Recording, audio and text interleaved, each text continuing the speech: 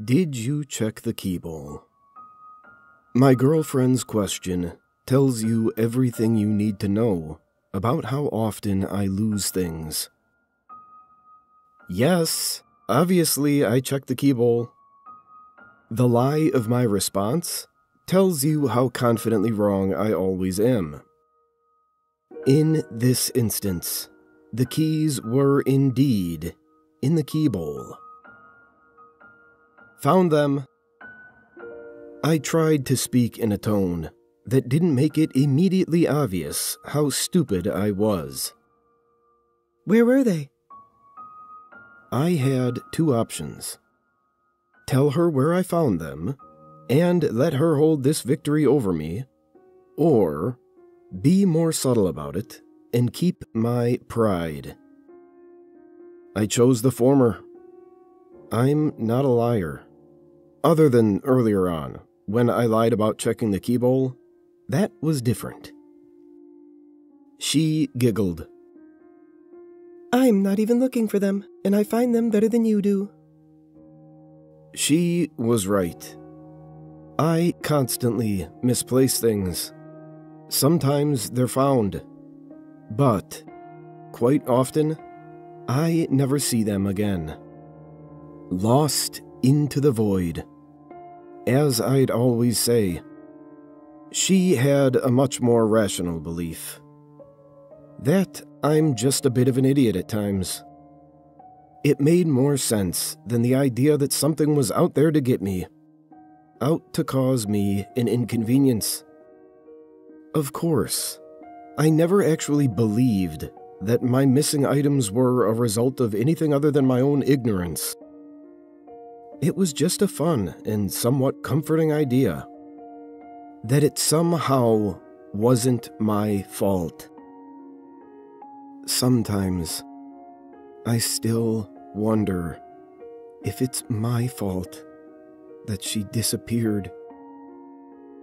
Last year, my girlfriend went missing. We went to bed together. And in the morning, the bed was unbearably empty. The lack of her presence became immediately obvious to me. The blanket lay undisturbed, with her phone still on the side. I headed to the bathroom, the only logical place for her to be, to find nothing. The lights in the house, all off, suggesting that nobody was here except me. Babe? I yelled, the only response being silence. I remember the exact moment that a pit seemed to form in my stomach as I tried to cling on to rational thoughts. Maybe she was just outside, taking out trash. Or maybe she had to go to the shops, simply forgetting her phone at home. This could all be a funny story in a few minutes' time. Rational thoughts aren't always correct, as comforting as that would be. She had vanished. There's no two ways around it. She was gone. The weeks after that were long and difficult. It hasn't gotten any easier. Sometimes I wonder what I missed when I was asleep. Was she taken? Did she hold a secret hatred to me and left silently, leaving her life behind? Could I have stopped whatever happened if I was just awake? Her birthday was last week. I think about her every morning. Every single morning.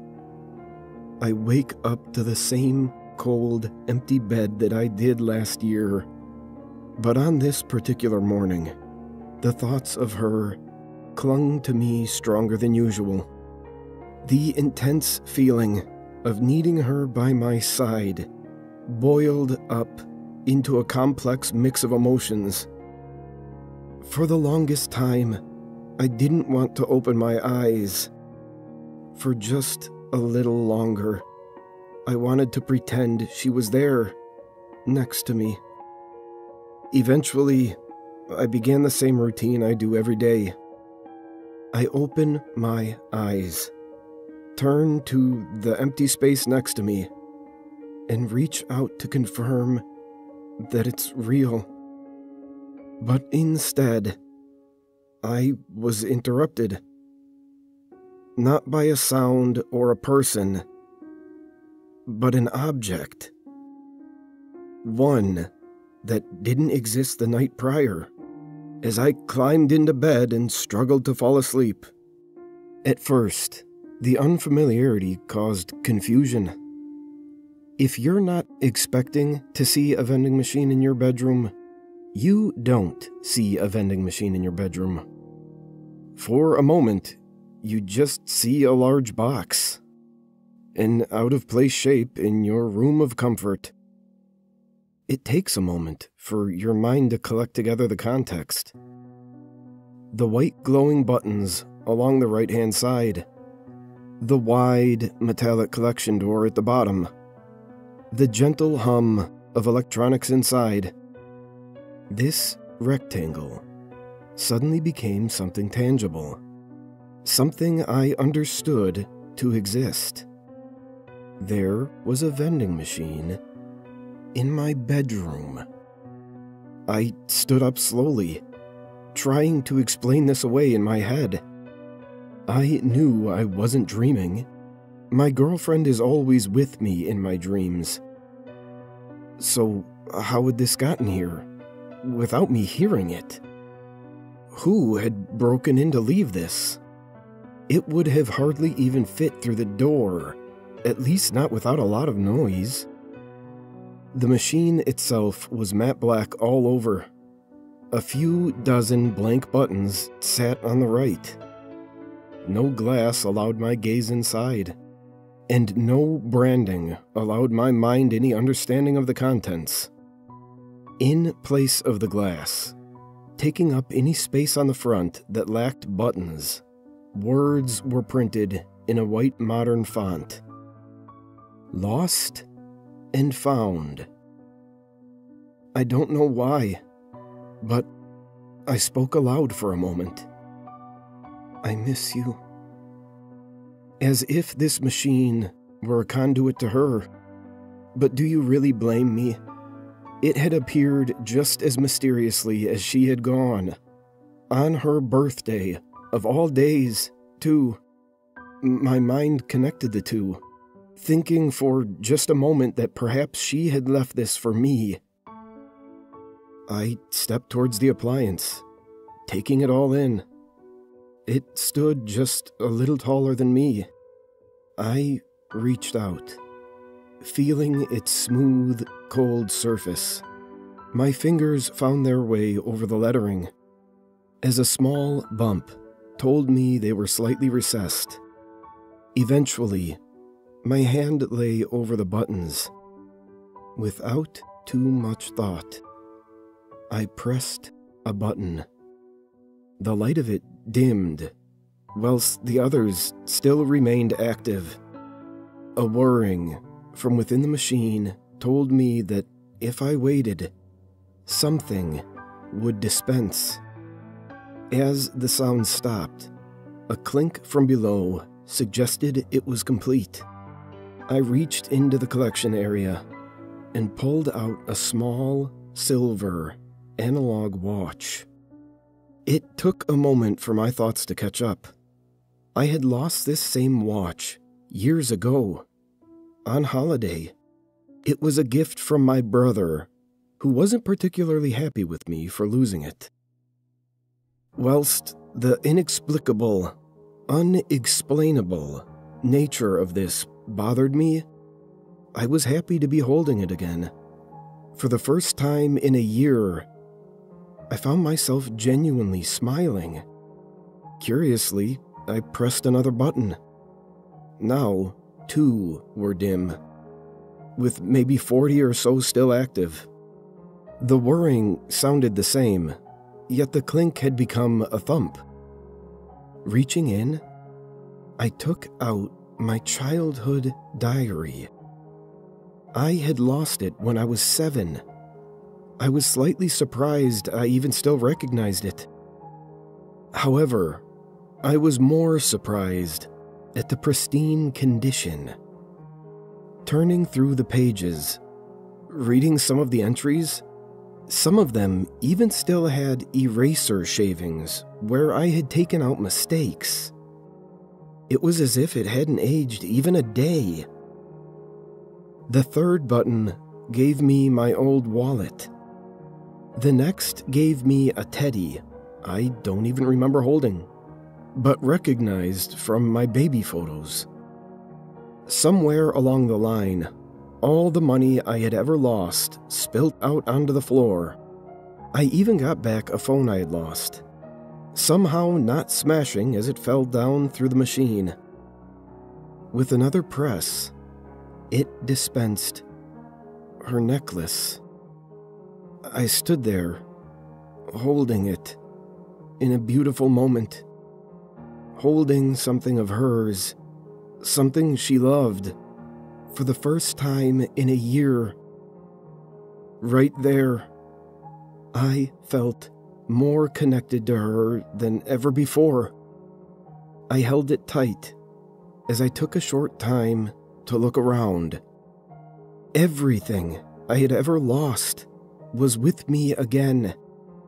I just wished she could have been there to witness this. But perhaps she was somehow responsible.